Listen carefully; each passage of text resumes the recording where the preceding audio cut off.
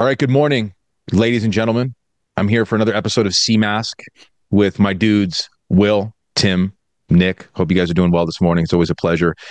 I figured today I get DMs and messages about this topic all the time. No matter how much content I produce around dating and courtship, and we'll talk about how cringe the term courtship is here in a second.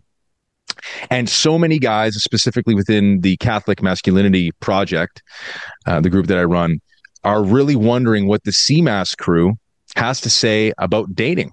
The roadmaps from first date to being a couple, being engaged, married, and so forth. What does that look like? What things are licit or illicit in terms of what you should do or what you could do in the context of dating or courtship, and how that leads up to marriage and all the tough conversations one should have. And, I'm not going to lie, there's been some stuff in the group too that I've just laughed at, like laundry lists of questions that I think would terrify any woman. And so I personally don't want these guys to be alone for the rest of their lives because they're acting like spurgs about it. I love you dudes, but let's just let's deliver some hard truths about dating and courtship, starting with, well, let's start here. What do you guys think about that term courtship versus the term dating? I know, Will, we were just talking about this, so I'll pass it to you. Yeah, I don't know what courtship is. That's to start with. When people use that word, I straight away think, why are you calling it that rather than dating? It means so many different things to different people. For some people, it just means like dating with tweed on, right? And that's one angle that they come at it from. For others, it means something like you're dating, but you aren't going to have sex before you get married. And that's just how dating should be until it got destroyed during the sexual revolution and turned feminist. Now, for others, it's probably like you're dating, but you're thinking really carefully about whether this woman is marriage material. Like then it becomes courtship. Again, that's just what dating should be. So I'd like to know from the person using the word courtship, what do you mean by it? I hope it's a good thing. All those things I've just listed, taking the woman seriously, taking yourself seriously as a man, thinking about this whole experience with her with marriage in mind, I would just call it dating. Just relax about it. And I think immediately that takes the mental pressure off some of these people. As if there's a rule book that you have to follow, because that's one of the main things that I think can actually kill it. If you've constantly got this big checklist of stuff in mind about exactly how you're supposed to behave, it's one of the probably the quickest way to destroy the kind of energy that the woman's going to feel around you that you want her to actually feel, which is relaxed and confident. That's incredibly, incredibly well said. We'll pass it to you, Nick. I don't have honestly much more to add from what Will just said. Beyond that, I think the use of the word courtship is an attempt at imposing morality on the situation, which is obviously a good thing. But that's not achieved through nomenclature. So you don't have to call it something different to be a virtuous person within romantic relationships. And Tim. Yeah, I don't know. Don't have much to add. I think those are great answers. It's just usually a LARP term used to express something affirmative about the premarital rapport between a man and a woman. And it ends up, like all LARPs, just being an expression of the way we never were. Courtship is how dating was before, the crack in society grew. Fine, like we get it, but just go back to dating. I kind of feel the same way that I feel about Catholics that were raised in our era and refer to the third person of the Holy Trinity as the Holy Ghost. It's kind of like, it's a cooler term, and I sort of wish that I had grown up before the council when they changed it to the Holy Spirit. It's a fruitier term. Maybe courtship is a cooler, more accurate term than dating, but we were raised with it. Like Nick says, you don't rearrange the morality or put the morality at front and center just by going back to an old term from the days that were allegedly better. Yeah, I'm just looking up here etymologically where it comes from, and it's to do with the behavior of a courtier. Now, you're not a dude hanging out in a court trying to woo a woman in the way a courtier did.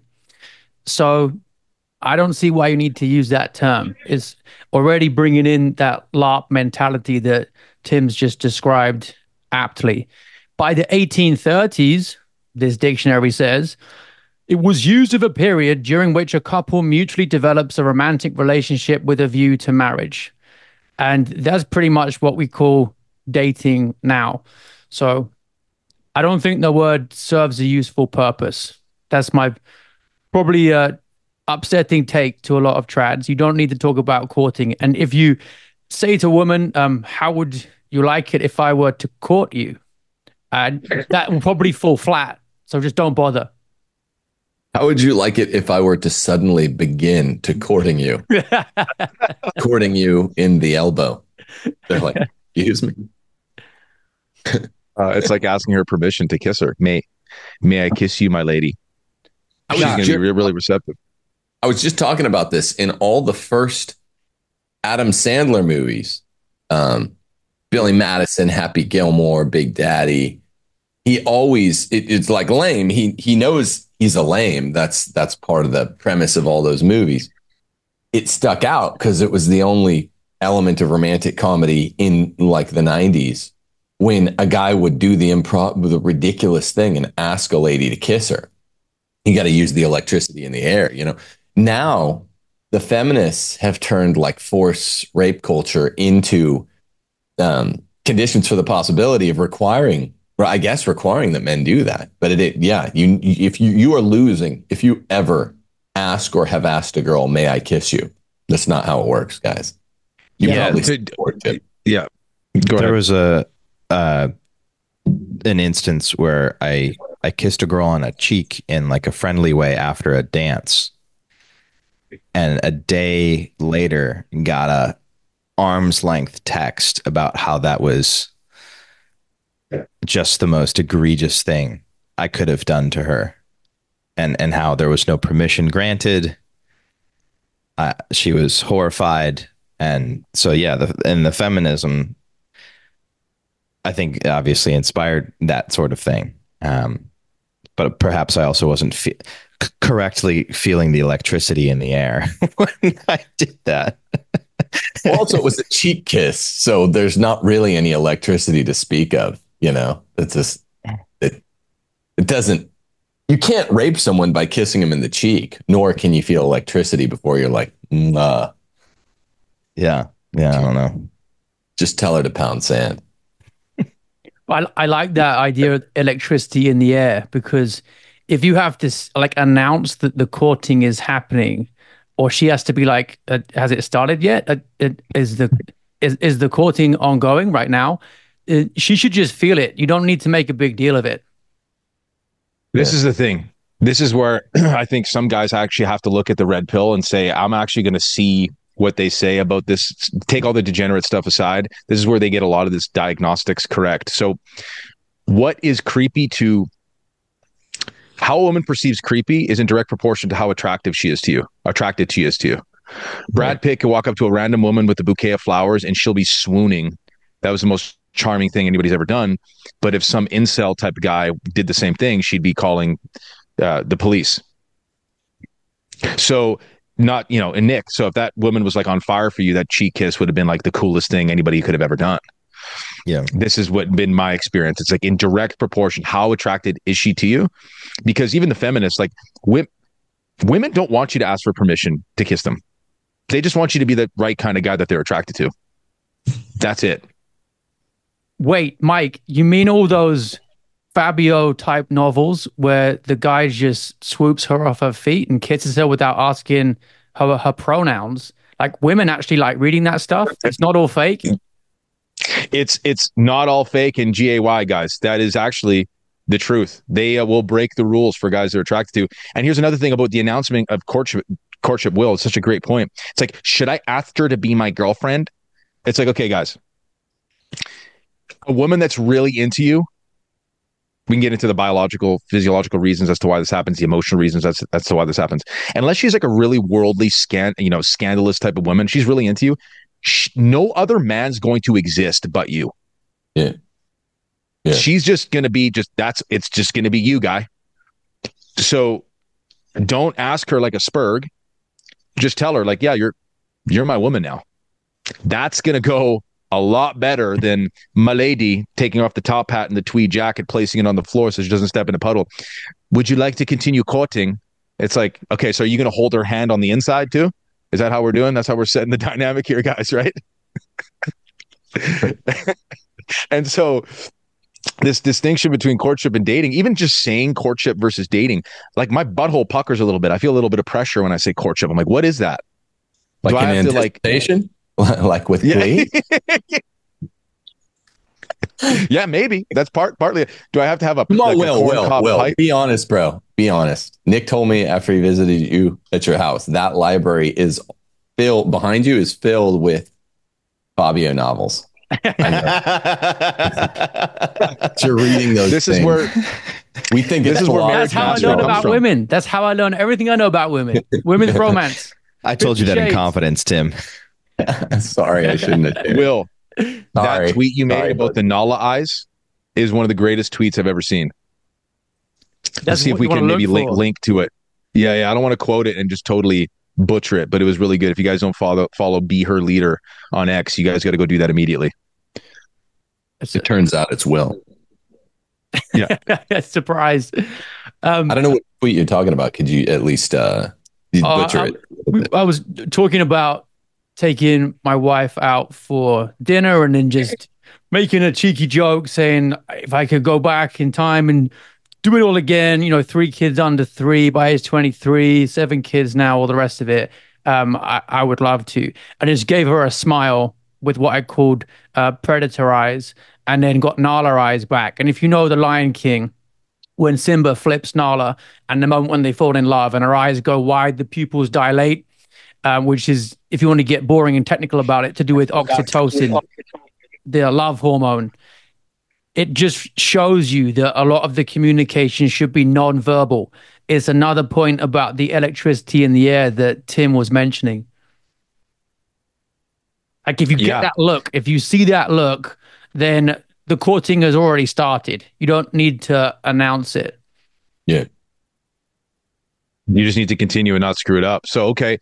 I know so many guys are going to ask because I know a lot of guys want to get handheld, but let's not belabor this point too much because we've talked about matchmaking. We've talked about apps before, but before we even get into, okay, well, I need to find a woman in the first place. You're like, I get it, bro.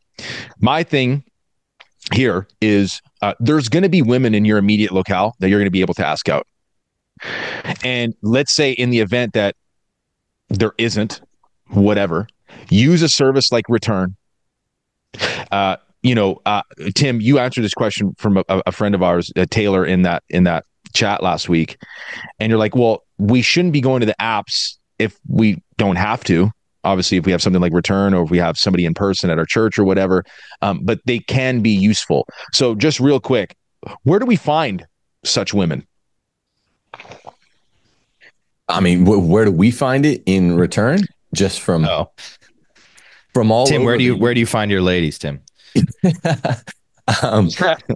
All over the US of A, man. And I mean, the English speaking world, there are good ladies. They're just kind of hidden, but they're sprinkled magically with pixie dust all throughout every major metropolitan area in the US of A. They're just, they're not public. They're not public hoes. So by definition, so you gotta be on the watch. And that's the other thing. You gotta be ready to spring at a moment's notice. I don't know Lion King very well. I don't know the reference, but I do know you gotta be cat-like ready to always ask an eligible bachelorette out, because you might be out with your parents, you might be out with your grandparents, hell, you might be out with your great-grandparents at the mall or something, getting them a soft yogurt. And you might see a beautiful lady, and you have to be ready to spring. That's my catamount reference of the day. So you got to be ready. Do you guys know that really scary stat about how 45% of men aged 18 to 25 have never approached a woman in person. 45% never approached a woman in person. 29% have said they never approached a woman in person for a date. Okay. So 45 just never approached a woman in person at all for any reason whatsoever. And then 29% have never walked up to one and just asked her out on a date. That's crazy. I've never seen it. Now, I get it because we live in this post-sexual revolution sort of wasteland. Guys are afraid of getting caught with the Me Too. So there's a level of sympathy that I have for guys. But then past a certain point, it's like you have to understand, because of the social media age that we live in right now, how much of an advantage you're operating from if you can approach a woman. If you can just walk up to a woman deadpan and just say, hey, listen, I don't mean to bother you, but I think you're beautiful. I want to take you out. You just drop that line, just something so simple. Yeah. Women would fall over themselves and not know what to do with themselves. Or you just get a no and you go on your way and you lick your wounds for a little bit and you just move on. You're operating at an advantage because most women, especially most beautiful women, do not get approached. Would you guys agree with that? Yeah. It shows you've got balls and confidence to do it.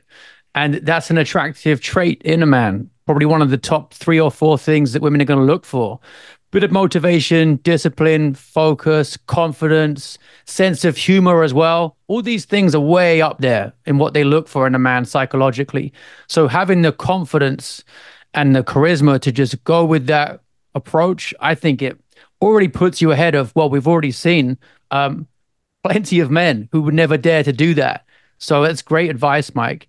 And you can start, if you're someone who's just terrified of this, maybe it's me too, like Mike mentioned. My hunch is, though, that more often it's just pride. Like you have such a high opinion of yourself that you don't want to get rejected, or you're embarrassed at the idea of fumbling it and not coming off as cool as you want. Just get over yourself. Do it 10 times, do it 20 times, and just get better at it as you go. When I was 18, 19, if I saw a girl down at like the movie theater that I thought was cute, I would trip all the way down the steps, like fake trip, and I would aim for her like popcorn or drink. I would try to knock it over, or at least fall in front of her. And it was like the world's worst acting because whatever, but it worked, because they know. It's funny. That's so Tom Sawyer, like when the girl like walks by and he starts like doing backflips and like cartwheels by her. Except you're supposed to be tripping and obviously not tripping, because I would lose momentum sometimes and then start again. Like John Wick falling down the stairs. Yeah, it's falling more like, oh no. And the point is, it's a demonstration of confidence. That's what all these guys that write me don't get, and that write Will and Mike and Nick in return just don't get. They're not turned on by the same thing. Like they're not like, oh, look at the curves in that guy's calves. That's what gay dudes do. Girls aren't like scoping out guys. They don't want a guy to look like, a snaggletooth or some heinous monster. Like, you should be fit, but they're looking for confidence. That's the aphrodisiac. And Mike, it can't be like ironic confidence, like you're so goofy looking or weak or so fat that like your confidence is an anomaly or misplaced, like a historical question mark. It's just got to be, you're handsome enough looking to carry off whatever amount of confidence that you're exuding, you're exercising. And then like the more, the better. So anything, come up with your own thing to talk to girls. That's just what you're supposed to be crafting from 15, 16, 17. It's silly at first, and then it can remain silly in my case, because I did that a lot and it worked a lot. The point is, it's all about confidence. Guys don't understand girls are not gay men. They're not men are from Mars and women are from Venus. I'm told they're not looking at you the same way. They just want a big, strong, confident, relatively funny, like Nate. That's what they're sexually attracted to. Because most of them are very anxious. Like women aren't confident most of the time. And when a man's confident, they like that. I was once, when I back in the long distant past when I was a school teacher, I was at a track meet with a group of teenage boys, and we were on this grassy slope watching the events. And there was a group of girls about 10, 15 meters below on the slope. And these boys were all talking about wanting to go over there and strike up a conversation. And they'd been doing it for about half an hour and making no progress. And I just told one of them, hey, why don't you just get into a position like you're just leaning on your side, on your elbow like this, and just slide down the slope and then just end up right amongst them. And he was like, I can't do that, sir. There's no way I can do this. I was just trust me, it'll be hilarious. Just slide down the hill and don't move. Just wait there like this till they notice you.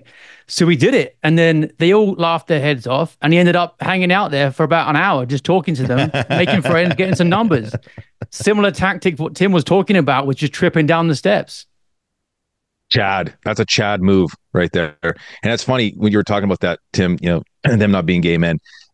You get into the gym and you start working out because you think it's going to attract women when all you're attracting is more men and dudes talking to you in the urinal. That's what comes from it. Stop, Mike. Stop DMing me pictures of your calves then. Dude. Mike's a whatever home response to that. We weren't supposed to talk. He's DMing you pictures of his baby. I've been working on calves. that, okay? Yeah, what calves? First of all, is what I should be saying. You didn't give me that part of the genetic pool, Dad. Go ahead, Nick. No, I had nothing. It was just so. guffawing. This is something that this next point, I think, because me and you talked about this, Nick, when we were in person here. The gluttony of particularity. But before we get to that point, real quick, I think what a lot of guys are fearful of or they're not aware of is, okay, so where do you actually, and this is what's so great about Return, where the guys have to rate themselves. Mm-hmm. And you guys have said before that guys often don't accurately rate themselves. Now, I'm not trying to beat down on guys that are not as attractive. There's many things we can do to sort of elevate our status and our physiques and whatnot and, make us more handsome, so to speak. But you got to go for women that are on your level. And I don't think that's really spoken about much in, pickup circles or dating circles. It's like, dude, like if we're being real, and I'm not just trying to be a dick, if you're a 5 and you're going for a 9, it's probably not going to work. So yeah, that's what I meant about. Go ahead. That's what I meant about. If you're approaching women within your assortative pairing, like orb, then confidence is all that matters. If you're a 5 going for a 9 or a 3 going for a 9, it just becomes ironic and like sort of mashup of comedy and tragedy. Go ahead, Nick. There's just factors that guys can leverage that women can't. Like guys don't care as much if like a girl's funny because, as Chris Hitchens says, like women aren't and can't be funny. But they, let's say they're witty and clever and make you laugh or you guys get along. Like that's important. But to a woman, I think that's a lot more important.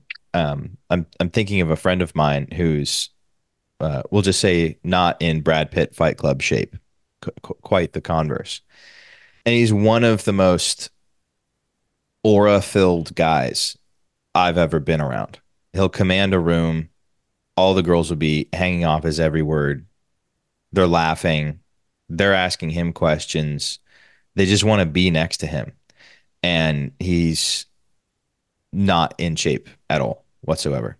And so I think the harder thing to do after you have like watched the pickup artist YouTube video and figured out the NLP script to like get the woman to not walk away, like you positioned your body at the correct 40-degree angle. You leaned in such a way that she knows that you're leaving, but you also wanted to say something. You complimented her, but you didn't make her feel uncomfortable. And then you effectively created a time constraint so she knew that this conversation wasn't going to last a long time. And then you hypnotized her into saying the 10 digits of her phone number. Cool. You did that. If you don't have anything else, you're screwed. And so I don't really think like the how is super important. Like there's a lot of ways to achieve the same thing. It's just whatever you follow it up with, like like Tim said, you got to have confidence. You got to be able to exude fun. When I flew my fiance out to spend 4 days with me the first time here in Mississippi, I told her, because she's well educated and in philosophy, she's actually taken more formal philosophy education classes than I have, and I could sort of see this coming because it's happened before in dating experiences where you just hide behind like talking about ideas. And so I told her, I was like, I don't want to talk philosophy or ideology with you at all over the 4 days that you're here. She's like, why? I was like, because I don't, it's so easy to hide from the really courageous thing, which is like getting to know each other and seeing like, is there chemistry here, when you can just spend all the time like talking about politics and religion and philosophy and stuff like that. So guys have the ability to leverage things beyond their physical appearance, and it would behoove them to be abundantly confident, very fun, very interesting, be able to make a woman laugh. And then, yeah, like be in as good of shape as you can while doing that but that's not the limiting reagent. Actually, your physique is not the limiting reagent in chemistry. And be a dude that's fired up about something. Be a dude that's fired up about life. I think that always translates well. A guy that's got some passion, some zest for his life. He knows where he's going, knows what he wants. Is particularly studied on a certain topic. You can kind of intellectually dominate her in these specific areas. That stuff is important too. And so, not to again dwell on that point too long, because I know guys want to get into the nitty gritty of. Okay, so now we found the woman. Okay, we used return or we approached somebody. Praise God. Dating leading up to marriage. So let's start with difficult conversations. And I think this is where guys again get tripped up because they think it's got to be a laundry list. My opinion is, what is her relationship like with the Lord? What does her prayer life look like? Does she go to mass, et cetera, et cetera? Also, doesn't matter if she's not Catholic. You can just convert her. Guys get way too tripped up on that. And what's her ideal future look like? Listen to her words. Does she want to be a wife, mother, homemaker? Is she a boss babe? Is she a career woman? I think those 3 or 4 questions that I just laid out will kind of tell you a lot, instead of saying, like, what do you think about patriarchy? And what do you think about feminism? And what do you think? I just think it becomes like a kind of a job interview that saps the passion out of the air. So are there questions that people should ask, men should ask early on? Or do you think kind of keeping it simple is best? We'll start with you, Will. It's really important that you begin every date talking to the woman about who really runs the world. You have to do that. If she doesn't understand the deep intricacies of United States foreign policy in the last 6,000 years of influence of who's really pulling the strings, walk away, dude. That's not the one. Yeah. True. If she hasn't read the complete works of E. Michael Jones, then it's a massive red flag. You can't get to date 2. Seriously, though, people are going to want to know what the script is, how to deal with it when she tells you that her black baby daddy is in prison for 2 more years. What do you say? What do you come up with? How do you play the next 2 years? How do you play the 2 years after that? It's a whole. No, I mean, I think the important thing that guys need to know for the first 3 or 4 dates is, sorry, a baby in the next room. I'm presuming one of mine is having a conniption. Is to be cool. You have to be cool, and that doesn't mean you do sleazy things, but you do have to. Again, what women are all women want the bad boy that'll be good for them, and all men want the good girl that'll be bad for them. Best probably equipoise to take into any single new dating courtship scenario. So with that in mind, you don't want to lie. You don't want to tell her you're a race car driver or an astronaut or whatever, because that's not true unless you're a race car driver or an astronaut. But what you do want to do is make sure that you're cool, the coolest version of yourself the most PG-13, maybe R with limited nudity version of yourself, or no nudity with version of yourself, but you're not lying. And then focus on those other questions after, like, do you want to have 12 or 18 kids or whatever that a lot of these more trad guys are just jumping into. They're like, okay, I have a checklist here, and they'll like push the glasses up to the top of their nose and they just get right down to it. And the key theme that keeps recurring that you've already seen is there's no sexual electricity, to borrow one of Steve Harrington's terms, as he tutors young Dustin in Stranger Things. The sexual electricity is like the magic of life. It's literally the magic of life. It's what makes babies. So there is a Christian version of it, and it's not really different from the natural law version of sexual electricity. You just don't copulate until you're married. That's really the only difference. But you should be cool.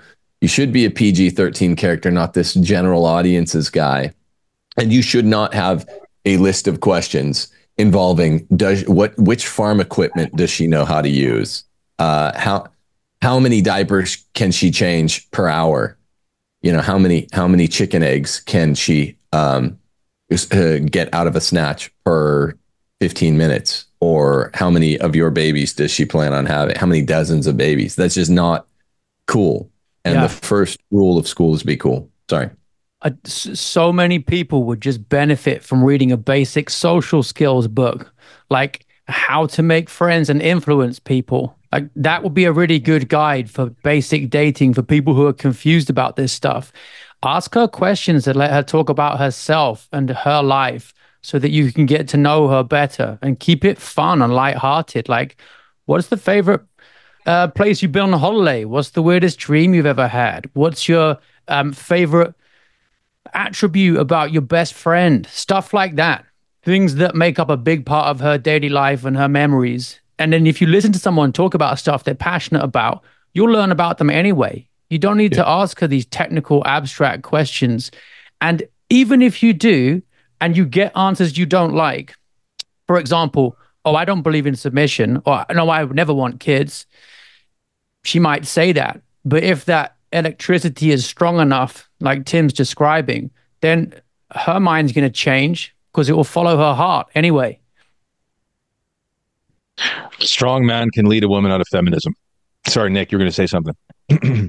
Yeah, comedian Sam Hyde has a great video on relationship expectations, and he says if you're looking for a partner that perfectly lines up with your ideals, that's not a woman, that's a man with Asperger's. And the point is that like you as a guy are going to have interests that are going to almost never overlap with hers, especially if like you're an interesting guy. She might find them interesting. She should find them interesting. She should find what you find interesting. I think that's really important as well. If she regards what you are passionate about as interesting, not necessarily that she gets passionate about it, especially if you're, I don't know, like maybe you're genuinely interested in like electrical engineering, but you're a cool guy and like you're like, yeah, I want to do this. I want to do this really well, and I want to do this for the rest of my life. But you're really interested in it. She'll just be like stoked that you're a guy who's like cares about something and is good at it and pursues it. She doesn't necessarily have to. I mean, you should hope as the guy that this woman is not interested in electrical engineering. You should hope like that's reserved for other men. So the gluttony of particularity, Mike, and then also some pride stuff. She should have curiosity and openness to the stuff that you're passionate about. But if you're waiting for her to have read or listened to the podcasts that you have, or like believe the weird intricacies about the world that you believe, you should just stay on Twitter and like hang out with other dudes. Do you mean I don't know? I'm asking. I'm interrogating Sam Hyde via the medium of Nick Stumphauser, but do you think he means like values or interests? Because yeah, like guys and girls have he's very talking about few interests. Yeah, interest. Yeah, because values should be values. Also, should like be No, value should be 100%. I'm Yeah. unfortunately didn't like re-deliver his line from the video like well, but everyone should look it up. It's called Sam Hyde, a discussion on relationships and expectations. It's a very short little thing where he's joking about how guys are. That's why I led. Hopefully everybody understood my joke. Like, no, she doesn't need to know who runs the world and the intricacies of like historical evils. And if that's what you're like expecting her, you should agree on what's evil, to Tim's point. But she doesn't need to know like the complete works of E. Michael Jones. If you're finding that in a woman, like she's probably a federal agent.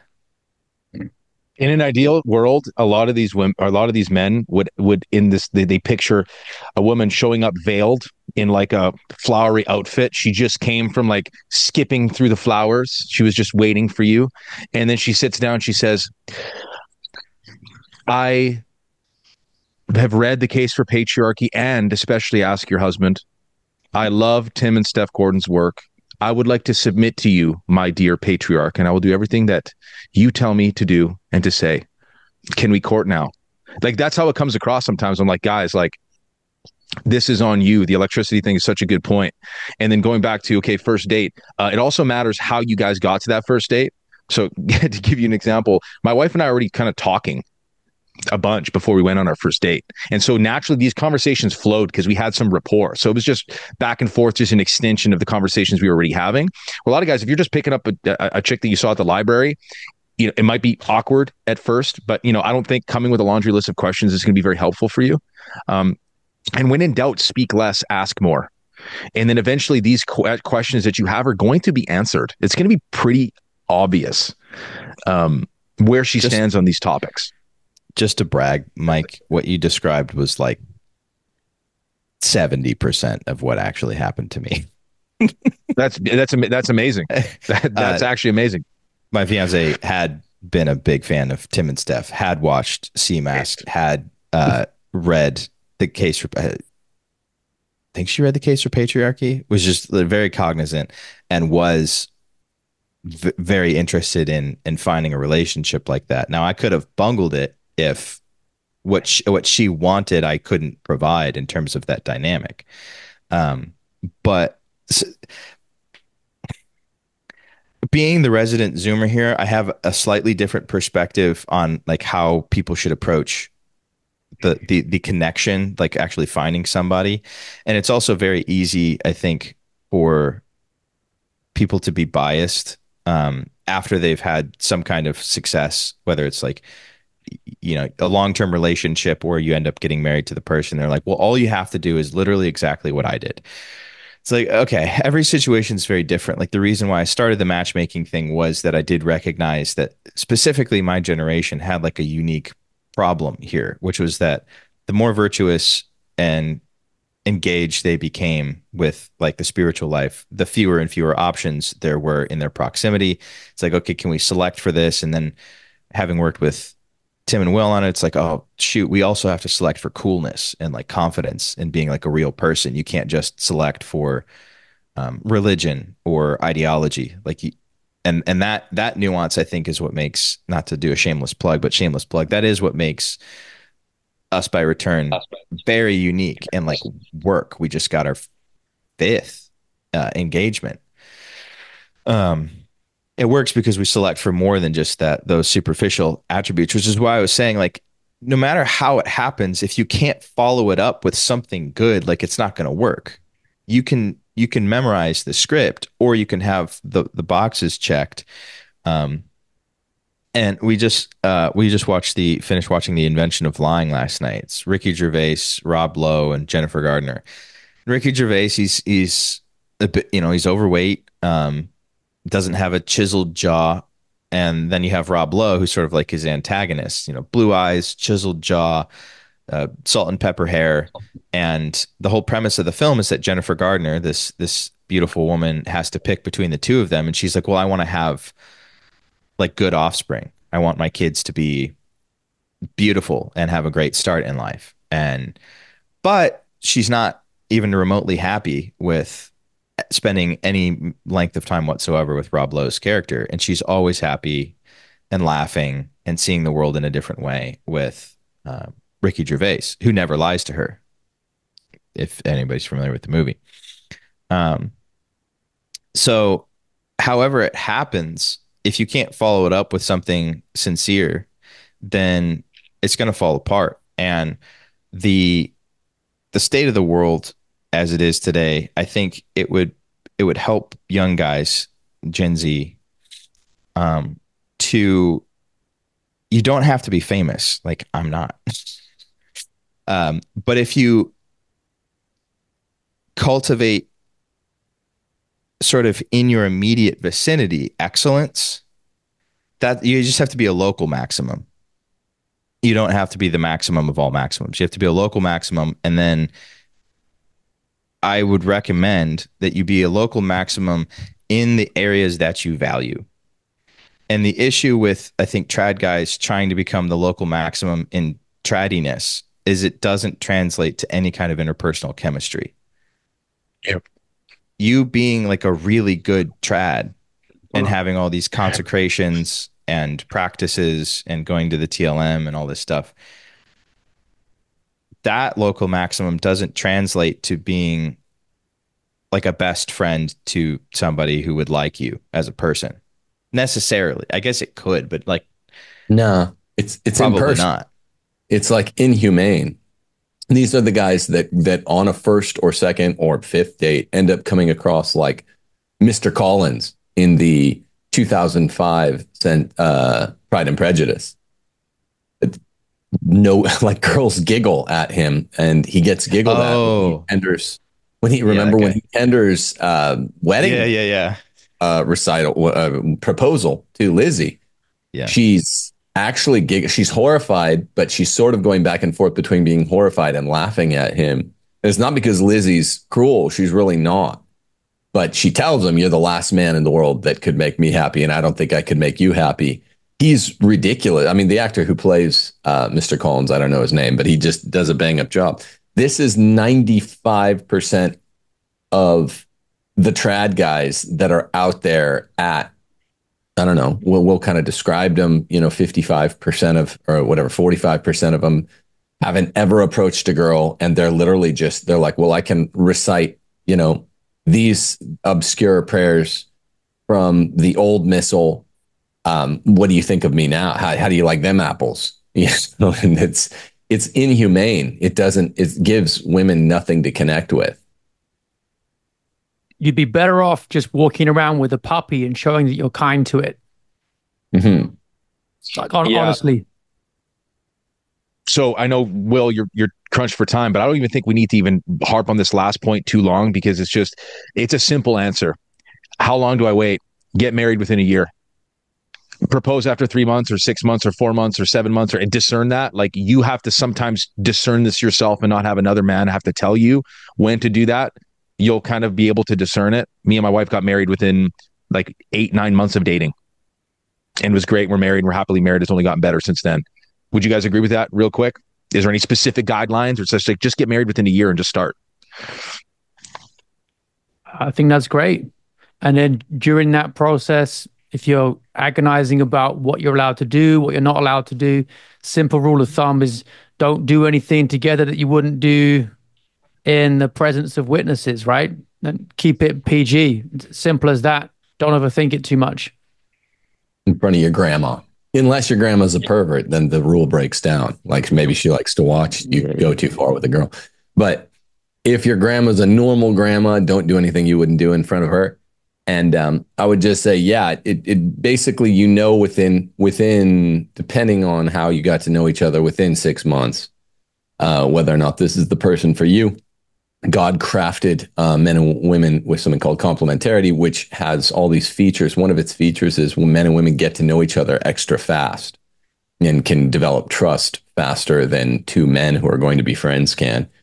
And then once you do, I would just say, we could do a whole show on this. It might bear some extra import for Nick now. He might be able to speak to it in an extra interesting way. But once you get engaged, keep that really short.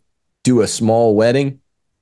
Big weddings are faking gay, and they're on the way out. They're actually the hallmark, trademark, whatever, watermark of the divorce culture. They really came home to roost in the 90s when divorce rates were at their highest. Uh, and you're probably, people have to be realistic about the fact that they're probably going to be up against, whether it's a trad family or trad families involved or not, you're probably going to be up against, in at least 70, probably 85% of the cases, up against the parents. So be ready to, this is all about confidence. Be ready to make this decision on your own, most important decision of your life, and then go it on your own, because there's no guarantee in this feminist day. Even most trad fathers are feminist when it comes down to it. They're going to be mad if you guys ducked out of college in year 1 or year 2 or year 3. So be ready to go it alone. You found what you came there to find. That's all you need, your pearl of great price. And be ready to go it alone, be ready to do a small wedding, and to just start your lives together within that first year.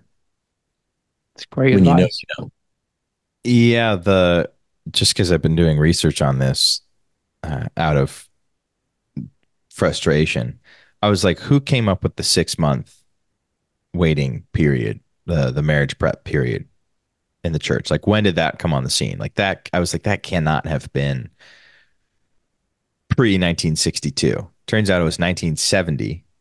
Maricopa County in Arizona, this is all it was, in an effort to stave off the increasing divorce rates.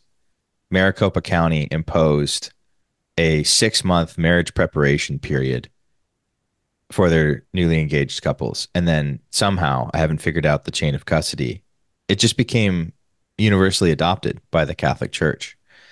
So I don't know. I'll spare the audience my own grievances on that. But that 6 months, like spend 6 months getting to know the person, and then when um, get married or get engaged, and see if you can't get some kind of dispensation. Find a trad priest who will respect canon law. Um, Tim talked about this in his Trent Horn show, that the Catechism of Trent does not say that you need parents' blessing. Aquinas says this. Pope Pius XIII says this. If you guys are of sufficient virtue and you're not doing something shady or untoward because of manipulation, then just get married as soon as you can. And go ahead, Will. I was going to say one last thing I think a lot of guys overlook is that for some people, step one in becoming better with women is actually just to make more male friends.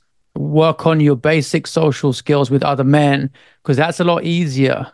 And once a girl sees that you are a socially valued person and other people enjoy time with you, that's proof of your character. People enjoy being with you. She sees that, and that gives you a kind of confidence as well, which is going to make you more attractive too. So if you're someone who just spends the whole time on Twitter, not talking to people, doesn't have any friends, rather than going straight to cold approach with women, just walk up to a guy after mass at church and try and make friends with him. Like, it's a lot more forgiving to do that to begin with. Try and find 5 guys who will be your friend. And then once you've done that, then you can start trying to make connections with girls. I think some people really need to start at that level. Try to get 5 guys' numbers. So practice on guys. And if you Just walk up to him, concluding point. Hey, I don't want to bother you here. I was just on my way out the door, but you're really handsome, and I was just going to ask you, can I have your phone number? That's it. I noticed you from across the room, and I noticed you before. You're breathtaking. No, but it's true. Great Like, caps. get punched. What? Yeah, great cap. No, if you are, if 5 guys who you admire and wish you could be like in a couple of different ways, find you enjoyable to be around, that's probably a really good sign. Exactly. And you can take note as well of how they interact with each other. Like, you'll never see a guy who's super confident introduce himself as like, oh, I'm an alpha. Like, people don't talk like that. There's this whole lingo online about men and status and all the rest of it that never gets talked about among people who are actually secure in themselves and relaxed. And that relaxation, security, confidence. That's what you're going to need for women to feel good around you. So be around that in other men. Become a man that other men respect, and you will earn her respect. It's pretty quick and easy way to say that. It's very true. So I think this probably deserves a part two. But in closing, too, what's licit? Don't have sex. If touching hands or kissing leads you to, thank you, Tim, morose delectation, ruminating on sin, don't do it. But it's fine. Don't make out with her. Marry her, bro, within a year. And that's it. God bless you guys. It's been a good one. Thanks, Mike. God Take bless care. you. God bless, guys.